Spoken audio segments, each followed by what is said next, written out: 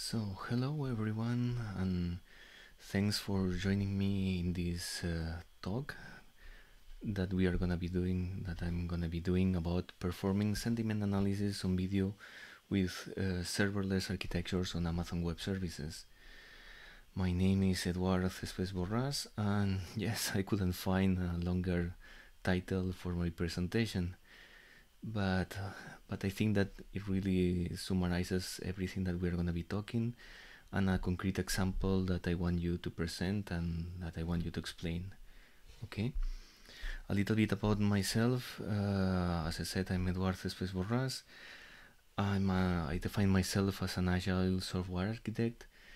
I have more than 15 years of experience. I've lived in Belgium for over 6 years or a little bit more. I've been a Scrum Master, technical lead. I've co-founded an Internet of Things Partners, and also I'm the founder of OK Software. That is a consultancy company where I give advice about I do trainings, I do advice about scalability and about new technology to big companies and to startup companies around the world. I mean, I've worked with companies in Singapore, in New Zealand, Argentina, of course in Belgium, Germany, and also over here in Spain lately. I'm also a professor at the UAB, the Autonomous University of Barcelona, and also I'm at La Salle University. And also lately I've been working on a project that it's Oikovideo and Shapik, and both of them are around the video and how to treat video. One is in real time, that is shapik.com, and the other one is Oikovideo, that is how to send messages with video. And with all of this, let me really, if there's 3 things that I want you to get out from this talk, I mean, whenever we finish this talk, if there are 3 things that I want you to know, the first is Amazon Web Services is awesome. If you didn't know it, you never realize it. Amazon Web Services is awesome, so it really makes sense to spend some time really getting more proficiency with it. So getting to know all the services that they offer, which are the best practices, and how to architect an application on it, because it really pays off.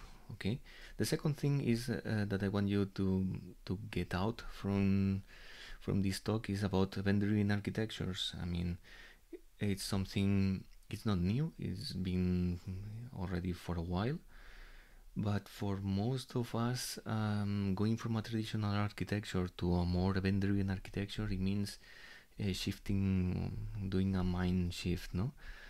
And that's but that's also something that it pays off. So really, another thing is to take off from this talk is also check out event-driven architectures, how to make an architecture more reactive and based on events, so that everything kind of triggers an events and everything. I mean, you can create pipelines, complex pipelines, and I'm gonna show you one example, but really investigate more about that. And the third thing, and it's about Amazon Chalice, that it's a framework in Python, and it's for creating serverless applications on Amazon. Okay, and we are gonna get more into detail about these 3 main components and main objectives. But before starting, just keep in mind this. If that's the only 4 minutes that you're gonna watch this video or this presentation, just check this out a little bit more. Okay, so first of all, let's talk about the motivation. So the motivation is this project that is Oiko.video that I was just starting. So let me show you what we are talking about. It started kind of for giving a video surprise to my wife, and the idea was, okay, whenever you load the page, you see myself, that I'm that I'm explaining that I want to record some, that I want that everyone sends me some videos, no, to congratulate my wife, no, on her birthday. So whenever you press the record button, then it starts recording, no, like we are doing just now, no. So it starts recording, you press stop, then it starts recording, no, like we are doing just now, no? Okay, and you send the video. So it started like this, and right now it already grow, no. So it's not only for sending videos back and forth, asking for for videos to congratulate for birthday, but it's also a little bit more than that. And we created kind of a pipeline of how to interact in a more closely way, even when we are away, no. I mean, right now with the COVID, that everyone is at home and we are a little bit more detached, no, from each other, but we still want to get closer. So what do? We send audio videos in WhatsApp, and nowadays even we are sending more video selfies, and because we want to get more into it, no. And that's something that is changing the communication. So that's why we thought that this is a good project, and we start working on it. Okay, so what did we want to do? So it's not just uploading a video. What we want to do is, whenever someone sends you a feedback video about because you are asking feedback about your project, about your coaching session that you did, we want to extract data, because data is everywhere, no. But in the video, that is the main form that people is communicating nowadays. There's a lot of information, so we want to extract data, and one of the ways is really transcribing it and getting the text out of it, no. And all of it, I mean, it helps out to index it, because then we can index the video and we can know in which section do we have which part. But also at the end, what we want to do is we want to say the sentiment analysis, no. We want to tell to the person that is requiring, so requesting for feedback, no, is sending a requesting video, if okay, this feedback, it was good or bad, no. And we can already start filtering the videos, no, to know in which, so discovering the people opinion, emotions and feeling, no, about the product service. So that's what we want to achieve, no. We want that the people can interact with videos in a more close communication through this service. Okay, and for that we need to really analyze the video, no. So I mean, just a little bit joke, no, that the data, it's everywhere, no, as Gilbert was saying, no. So let's pray, no, because the data, it's everywhere, it's on the cloud, no, and it's gonna save us all, no. But as I used to say, no, whenever I teach about big data, for example, that nowadays it's not it's not the big topic, no, but the data is as important as the percentage of information that we can extract from it, no. So that's why analyzing video in real time or on a batch processing and extracting the data, I think that is one of the key topics that is gonna be for the next times, no. So how do we do it? So if I ask this question, I mean, maybe a few years ago, most of people will have said that, okay, we have to create a project, no, the typical monolith project where multiple people is gonna work on it. We're gonna create different models. One of these is gonna be the machine learning part, and we are gonna, single database, no. So all the things, no, that I used to talk in the art of scalability sessions, no, I mean, that deals to kind of these problems, no, a lot of different models that has to interact with each, and that's the difficulty, no, of working on this kind of monolith projects whenever they grow up, no. So, but how do we do it today, no? How will we do it nowadays, no? So the idea will be to go for shopping, okay, and go for shopping. Since it's Black Friday, the idea will be going for shopping is gonna be going to Amazon Web Services. That's why I told you that it's awesome, and start checking from the hundreds, I mean, I don't know, hundreds, but yeah, more than 100, I think 136 services, more or less, that they have, no? And start checking which are the main services that we could use for our purpose, no? And one of the services that we could check is Amazon Transcribe, for example. This automatically converts speech to text, no? So from an audio, how do we convert this audio to text? But first we need to have the audio, so we need to extract the audio out of the video. So that's why one of the projects that we will select will be Amazon Elastic Transcoder. That will give us the potential to really convert this video that people is uploading into multiple formats, no? I mean, because people is uploading videos with just a phone, but this phone can send, I mean, it has a high resolution, and most of the time we don't need this high resolution, no? So it's a good thing that whenever someone uploads some video or images, that we convert it to a standard case, no? So Elastic Transcoder is a service that we could use and that we are gonna be using in our project, okay? And another one and final is the Amazon Comprehend, that is inside the machine learning services that Amazon already offers, and it's a service, so you can use it. It has an API, and what it offers, the Amazon Comprehend, is that whenever we provide some text, it analyzes the key topics, the key phrases, the language, which are the main entities, and also the sentiment. So if this text is really about something good or bad, no?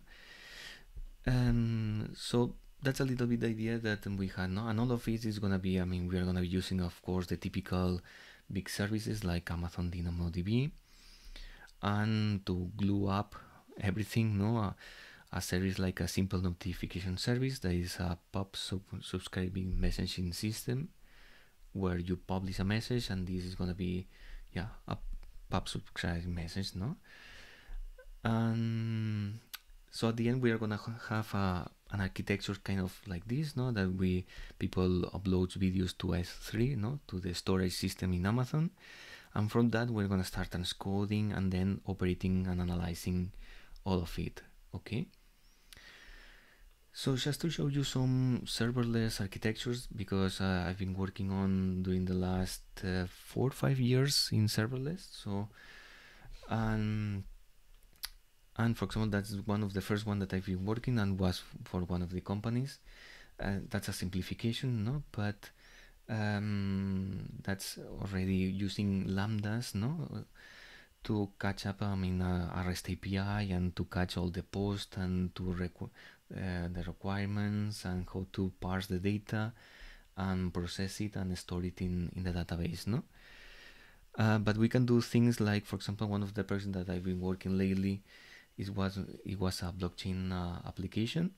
So we were using Hyperledger Fabric, and again we were gluing everything using Lambda. So for doing with GraphQL we were doing queries and mutations, no? And whenever we were doing queries and we were uploading images, actually for doing the queries, we were using services like Amazon Recognition or SageMaker, no? So we can use, actually that's the gluing from everything is the Lambda, no? And this is the project that we are talking, I mean, how do we analyze video and we do all these operations, no? So the thing will be, the user is requesting to upload a video.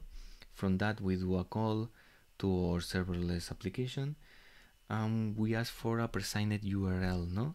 That is, okay, Amazon give me some permissions so that I can upload a video directly to S3, although I don't have access to S3, no? Because, I mean, we don't want to provide access to everyone, and even less to upload videos, no? This is not a public Dropbox. So what we do is the pre-signed URL.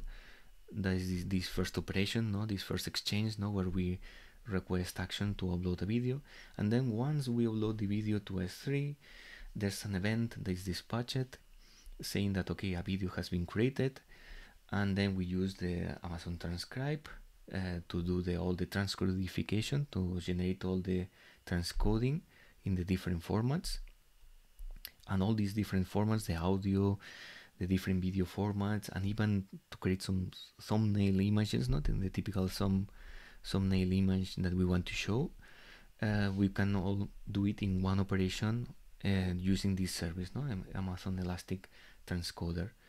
This is stored in another bucket in S3, and then from that we use Amazon Transcribe, no? From the audio that we generated, we use Amazon Transcribe, and we have kind of two SNS, no? One, if there's an error, we want to send a mail to notify the user that there's something has gone wrong, so there's been an issue. And if something goes correctly, then okay, because this is an asynchronous operation, whenever this is done, it's going to be a notification in another SNS that is going to be the transcribe complete, and then this is going to be triggering the Amazon comprehend that is going to be doing the analyzing, no? And once this is done, finishing analyzing, is going to trigger, is going to dispatch it to SNS, and this is going to be stored to DynamoDB and Elasticsearch. It looks simple, okay, but actually we are going to have a lot of lambdas, because the lambdas are, I mean, we said that the SNS, no, the simple notification service, is the glue, but actually the glue here are the Amazon lambdas. So Amazon lambdas are these functions that are executed and that has a short life, no? Actually you pay per milliseconds and per CPU and memory that you use. So you don't expect to do a batch processing for half an hour, but you expect to do multiple small operations. And in this case, we're gonna glue everything together. So when we say that we upload a video to S3, this dispatches an event. Amazon Lambda captures this event and triggers the other service that it is transcribed, no? So you see that Lambda is in the middle, actually coordinating all the operations, no? I mean, whenever the SNS dispatches an event, we have two lambdas, one for storing to Elasticsearch, another for storing to the DynamoDB. So we have, even in this small simplified version, we already have 6, 7, 8 lambdas that we have to work with, no? So that's why some people say that, okay, a typical architecture in serverless is something like this. So it's a mess. So there's tons of different services, tons of lambdas that you have to coordinate, and there's also patterns that you have to. So there's serverless patterns that you have to know, and that's why there's some frameworks, like for example the serverless framework is one of the most popular. They say that it's zero friction serverless development. Actually, that's not true. I mean, the main friction here, it's not the serverless project, it's the serverless project itself. So this serverless.com, you need to learn all the syntax, all the configuration. If you want to work with Amazon, you need to know all the syntax. So actually there's a lot of things that you have to really get proficiency, no, before doing anything. But here we love Python, so I suggest you check Chalice. So Chalice, it's a framework for writing serverless application in Amazon Web Services. And if you check this syntax, for example, this is a real example. It looks like a Flask application. So just using small annotations, you can automatically create, whenever you deploy it, you're going to be deploying, creating a Amazon gateway, creating a lambda that is connected with the proper permissions and policies already in place, and all of it is going to be automatically connected.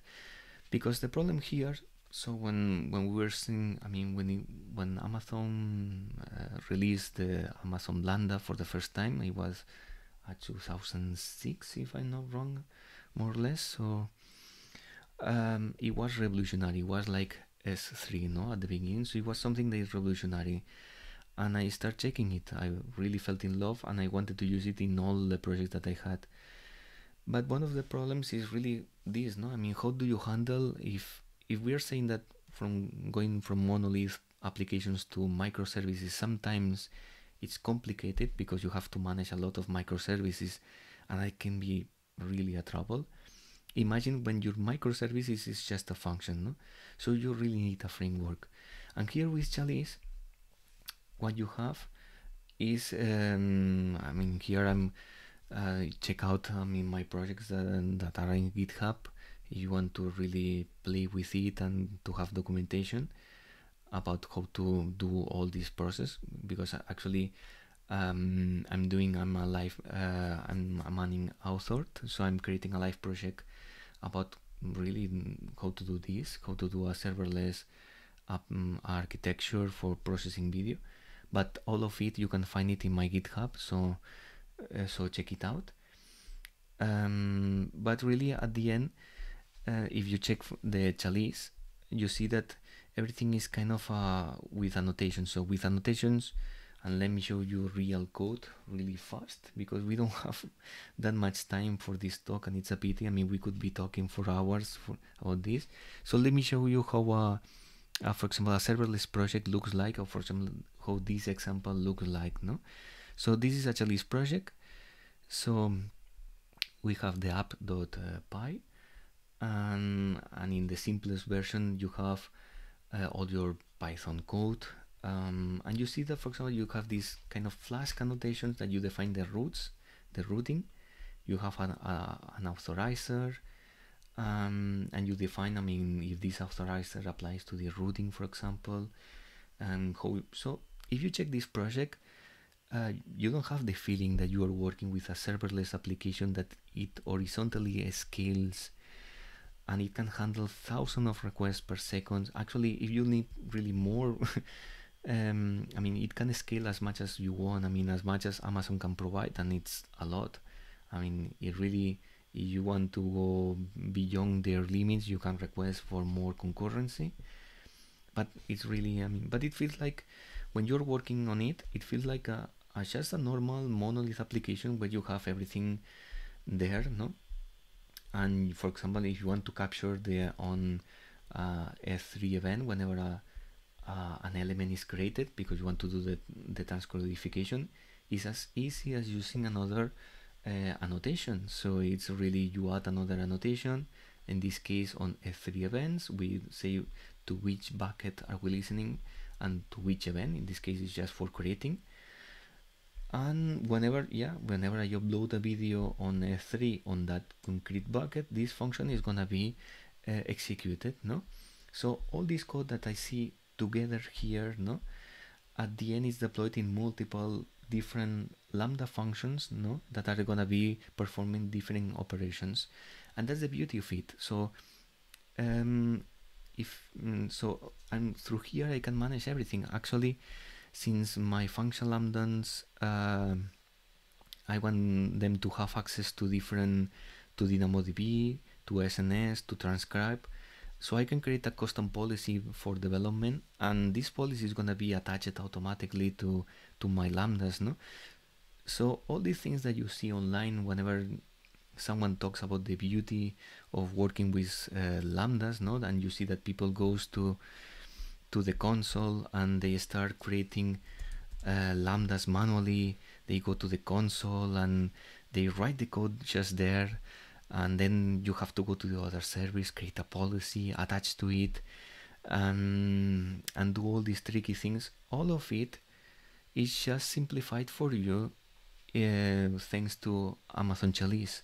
So thanks to this framework that is in Python. So what's the problem for most of the people? So why is not everyone using this? Most of people are still using JavaScript for Lambda functions, and some people are still kind of migrating from monolith to still microservices. So they are still on the Kubernetes Docker phase, and some projects, they really have to be there.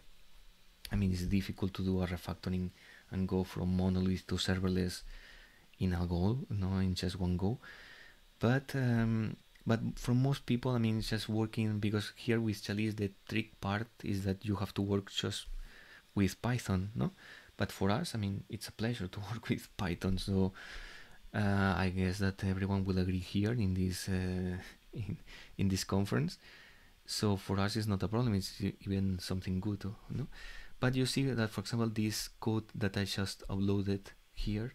So this just 3 lines of code that I created with this just simple annotation. It just created this lambda function that with just one operation, I can deploy the whole project. I can create, as I said, it's gonna create an Amazon gateway automatically with all the REST API configured and connected to the proper lambdas. If I say that, for example, this lambda is gonna listen for S3, it's gonna get already connected. If I want to, for example, so you see, I mean, all the projects. So if I want to do the transcodification, I can do it. So using the Boto3, there is this SDK for Python for interacting with the SDK in Java. In Python, sorry. So it's really simple to use it, no? And at the end of the day, yeah, just doing and for example a chalice deploy. It's as easy as that, no? You do a chalice deploy whenever you are done, and instead of testing this project in a single file in your local file system in your local laptop, you deploy it automatically in multiple functions on the cloud, and all of them it has its own concurrency. So unfortunately, I mean, we are really running out of time. As I said, I mean, this is a big topic, but I guess that even if it's been a short fast talk, remember the 3 things that I wanted to get you. I mean, just that Amazon is really cool to work with. Chalice, check it out, because for creating serverless applications, like if you were working with a normal monolith application, it's as simple as it sounds, as creating a Django or a Flask application, just knowing the annotations that you need to use. And also about event-driven architecture, so how to change this mindset instead of creating a big project and coordinating everything from a single project, how to be more reactive and wait for an event to be created to populate the database or to check for the next step in the pipeline. So if there's any questions, just use the channels that we have in Slack, on LinkedIn, on mail, or on Twitter, although I'm not that active. And I'm happy to talk about technology. And thanks for your time, and I hope that you learned something. I hope that you like it. Thanks everyone.